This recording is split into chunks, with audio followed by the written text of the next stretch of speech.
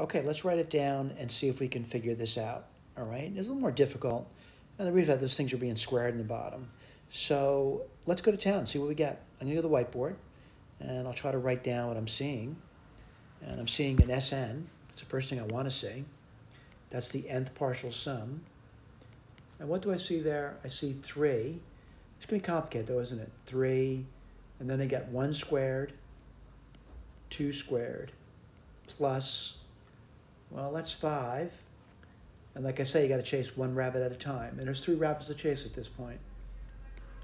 And you got 3 squared, plus 7, and then you get 3 squared times 4 squared.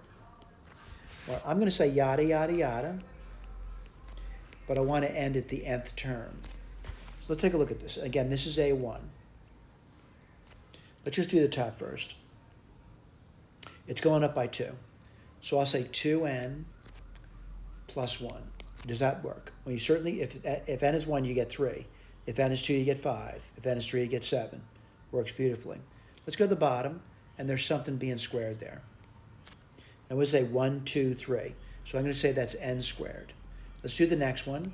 What's the next one going to be? 2, 3, 4. So n plus 1 squared. Okay, I got that.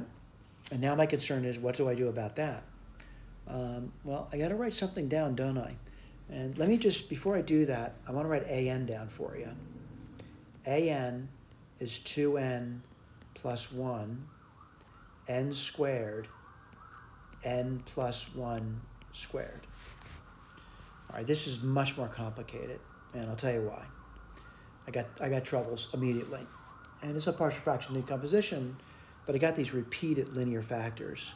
So I'm going to say a over n plus b over n squared plus c over n plus 1 plus, whoa, d over n plus 1 squared. All right?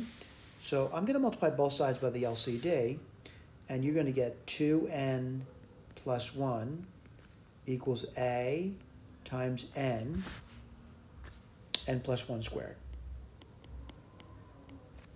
plus b n plus 1 squared, plus c n plus 1.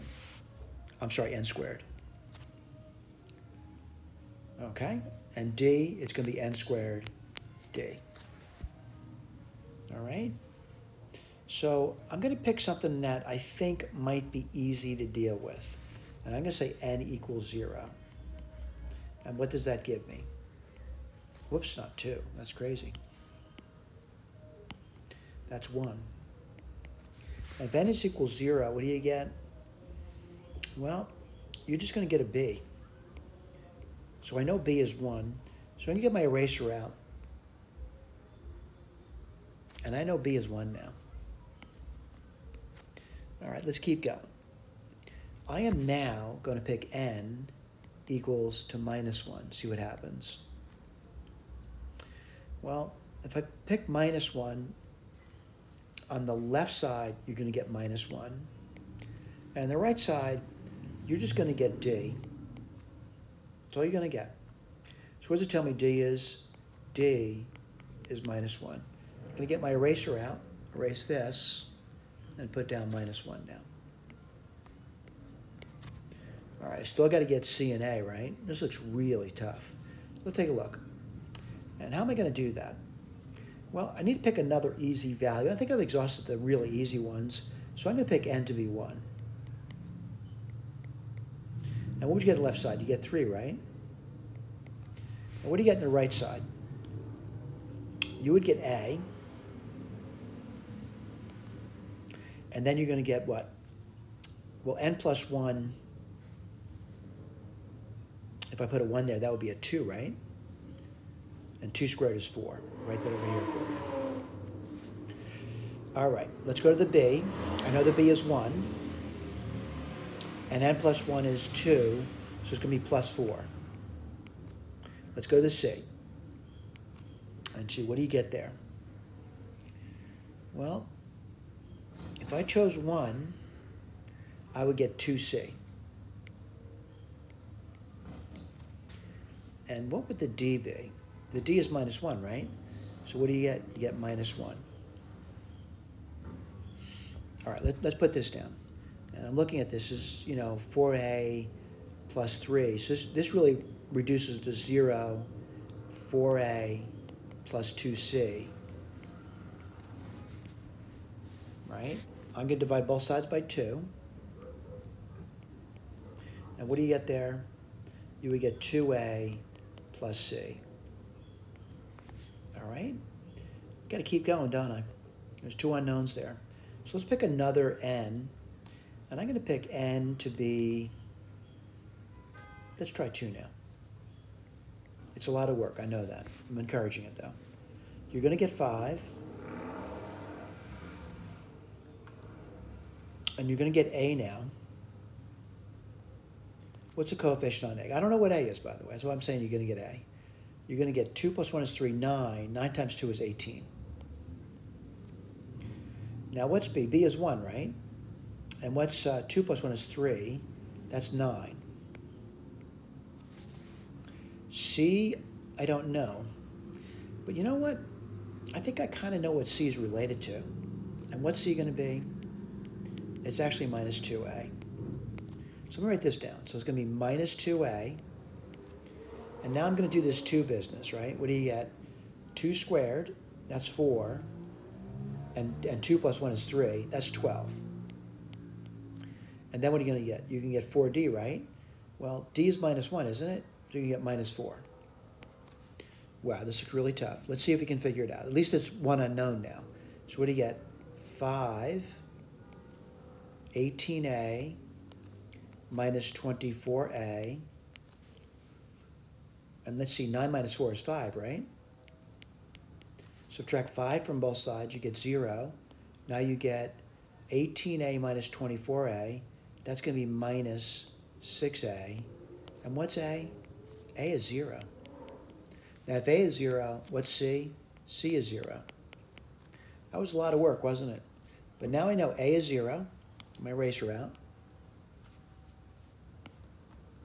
And I know c is 0.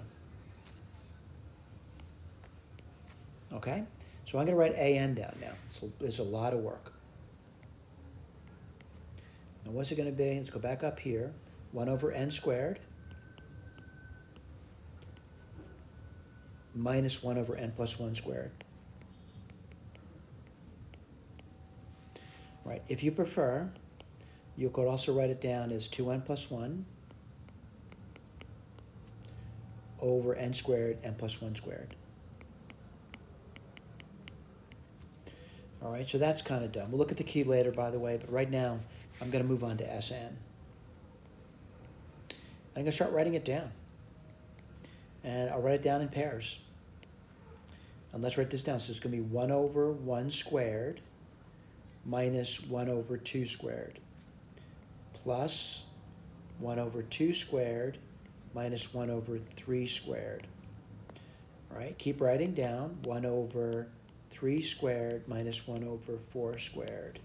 And I think you see a general pattern here, right? So let's go to the end. I'll write the last 3 terms down. Not that you have to, but not a bad idea. And what's going to be? It's going to be 1 over n squared minus 1 over n plus 1 squared. Let's see if I got that right. Yeah, I did okay. And then instead of going up, we're going to go down now. Let's see, that would be n squared, right? Then what do you have here? 1 over n minus 2 squared minus 1 over n minus 1 squared. Well, let's take a look at the cancellations. These are telescope, and there are going to be a lot of cancellations in the problem. So I'm seeing this disappears, this disappears, this would disappear, the one that's there. Everything in the middle, there'd be something, everything in the middle disappears. There'd be something here that disappears with this one. Then this one disappears, this one disappears. And I'm left off with something pretty simple. Let's write that down. What are you left off with? You're left off with, let's see, 1 over 1 squared, which is 1, minus 1 over n plus 1 squared. Right? So let's write down Sn now. It's 1 minus 1 over n plus 1 squared. What's S infinity? It's the limit as n goes to infinity of Sn. Relatively easy to do. It's just the number 1. So let's go to the key, see how we did. And the key, it's not much work down, but I just want to read through it, see if I got what I said I was going to get. And did I write an down? Yeah. Did I write down 2n plus 1 over n squared, n plus 1 squared? Yeah. Did I do the partial fraction decomposition, 1 over n squared minus 1 over n plus 1 squared? Yep. Did I write Sn down? Let's see. Sn, let's see. Yes, I did. I want to point out they wrote something else down too, and I'll tell you what they wrote down. They wrote down n plus 1 squared and n plus 1 squared minus 1, which would turn out to be on top n squared plus 2n over n plus 1 squared. And they did write that down as well. It doesn't add to the problem, no. It really doesn't add anything. I just figured maybe I'd put down multiple forms of Sn for students that want to see multiple forms. And did I put S infinity down? I sure did. So everything is working as advertised, which is what we want to happen. Thank you.